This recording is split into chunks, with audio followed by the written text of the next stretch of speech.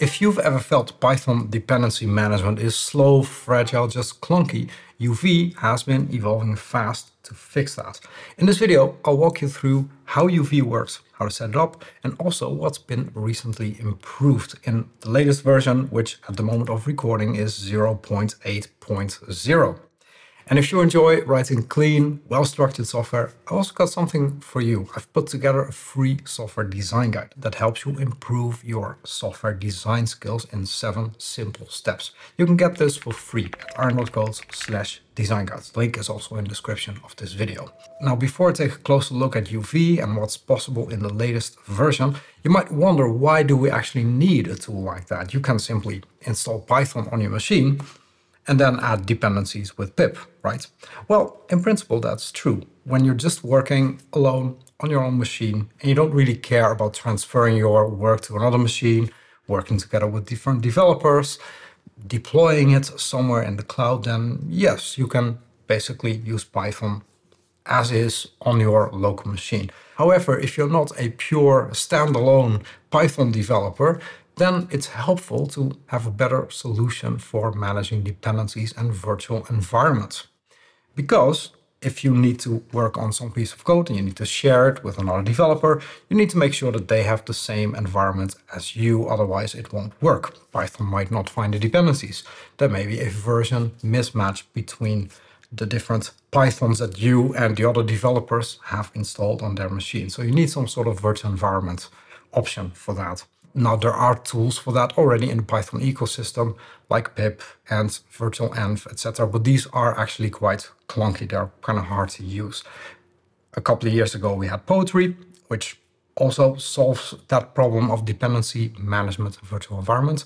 Works pretty well, but nowadays I highly recommend working with UV. It's built in Rust, it's really fast, and it has everything that you need. Now let's start by walking through basic Python workflow using UV. Now you first need to install it on your machine, and you can use a curl command to install it on your machine. I'm using Homebrew on my Mac, so I've installed it with Brew, and that also works pretty well. And it replaces a bunch of tools like pip, virtualenv, piptools, and more. To initialize a project, simply type UV init. And now this has set up a basic project with a PyProject.toml file that you can see right here. Now, as you can see, the dependencies in the file are empty. So adding a dependency is really easy. For example, let's add HTTPX package. That's really helpful in many different situations. So this now installs the package.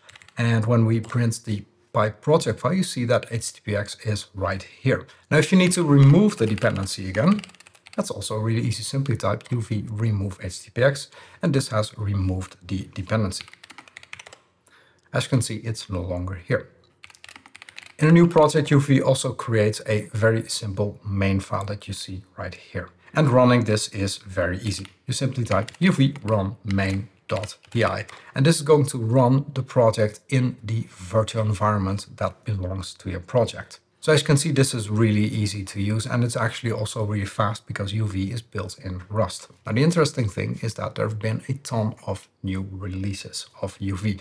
I think they basically release something like every week. If I scroll down, you see that, for example, here we have 0.7.19 3 weeks ago. And then if we go back, we have again 3 weeks ago, more 3 weeks ago, last month, more last month. So they release regularly new things. And as you can see, there's like a ton of bug fixes, enhancements, changes every time. So UV is very much a moving target at the moment. It's improving by the day, basically. And of course, for a new tool, that's really important. So it shows that the team behind UV is really serious about it. And in particular, in the latest releases, there are a couple of things that I think are interesting to quickly mention. I'm not going to do like a in-depth UV video today. If you want me to dive deeper into some of the features of UV, simply let me know in the comments, and then I'll maybe do a dedicated video about that particular feature. Now, one thing that is interesting is if you take a look at some of the more recent releases, that there's simply been more support for the various types of Python. For example, of course, we have the upcoming Python 3.14. So since 0.7.16, there's support for the 3.14.0 beta 3 version.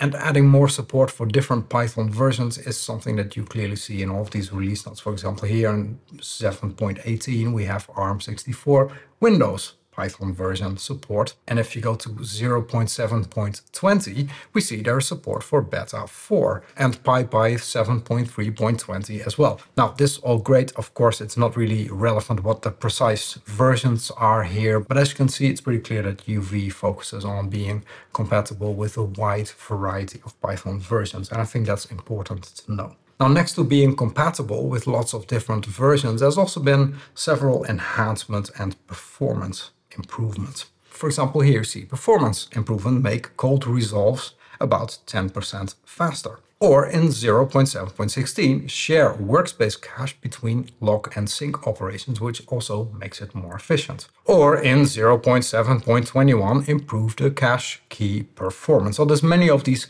small little tidbits that just overall make UV more efficient and faster, which is nice. Now, there's one kind of bigger thing that's been recently added to UV, which is this workspace flag. And what this actually does is that it allows you to manage dependencies for multiple projects at the same time. I can do a standalone video about that specific feature if you want to, just let me know in the comments. But the idea is that if you have multiple projects going on and they roughly have the same kind of dependencies, I mean, that happens quite a lot, like if you're building, I don't know, a bunch of automations that all rely on the same things, then having a workspace for that with a single virtual environment and dependencies and everything can be really helpful because it will just simply be easier to manage. You can also find more information about workspaces in the UV help pages. So workspace is basically a collection of packages that are managed together. And if you have a large code base, then you can split those into multiple packages with common dependencies. And what happens is that you do have per project your own PyProject TOML file, but the workspace shares a log file, so it operates with a consistent set of dependencies. So that definitely helps with performance, but there are more of these small things like GPU-aware installs for Intel or AMD, there are clearer error messages, safer locking, all of these small things help.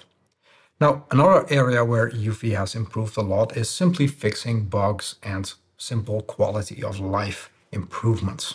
Basically, every release has a bunch of these bug fixes, and I actually recommend you taking a look at the release to see what's in there. It's kind of interesting to see. Now, the biggest thing to me is the new Build Backend, which has been added in one of the recent releases. It has massive impact. But before I talk about that, if you find this helpful, give this video a like, subscribe to the channel. It really helps more developers discover modern tools like UV and helps me keep making videos like this one. Now let's talk briefly about the new Build Backend. As of version 0.8.0, UV Build is now the default Build Backend for UV. And what does a Build Backend actually do? Well, this is basically what Python uses to turn your project into a distributable package, like a wheel or a source tar. Traditionally, this was done by setup tools or hatchling, but UV Build is a much faster and cleaner alternative. It validates your metadata, it respects the modern standards, it integrates directly with UV's locking and syncing. And as of 0.8.0, you don't even have to think about it, it just works. It's selected by default. Whereas before, we had to use the hatchling Build Backend. And this new UV Build Backend also requires no configuration for most Python projects. And how can you see what the Build Backend is? Well, basically, if you're using the most recent UV, then default, it's going to be UV Build, but you can actually also add that manually.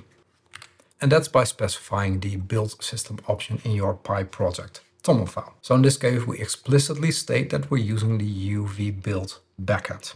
Now, I haven't done extensive tests, but according to the documentation, this results in 10 to 30 times faster builds, fewer bugs, and a modern workflow that's easier to reason about. Anyway, that's just a quick look at everything that's been happening in the UV universe through version 0.8.0. But I'd like to hear from you. Have you already switched to UV? What's your experience with it? Let me know in the comments. And are there features of UV that you'd like me to do a more complete overview of? Now, already a while back, I did an introductory video to UV. If you want to watch that, check it out right here.